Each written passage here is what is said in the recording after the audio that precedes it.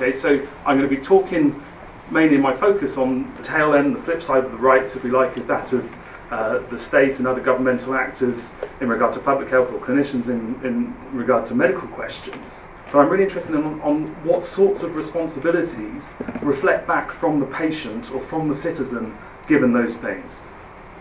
Okay, so the personal responsibility thing I've taken seriously, the public health thing I've taken seriously, which isn't terribly difficult because that's what I look at, but I've borne in mind the focus of this event, so there's a lot of clinical ethics in there as well. I put my abstract up just because I don't know if these slides are going to be circulated again later, but it might help people remember what I'm supposed to be talking about. Okay, so here's an overview of how this discussion will work.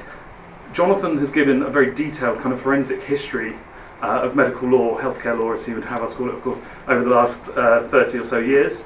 I'm going to work in broader sweeps, but we'll call that heuristics. Okay, so it's imprecision for the sake of easy learning.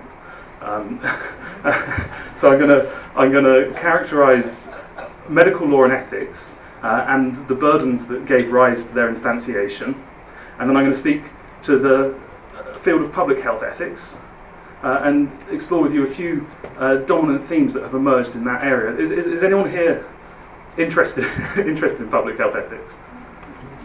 There's a good few. So that's that's nice. Just for the camera, in case you didn't get that, there were hundreds and hundreds of hands went up there. So that's very good. We had the allusion to lifeboats earlier on, and the right to rescue.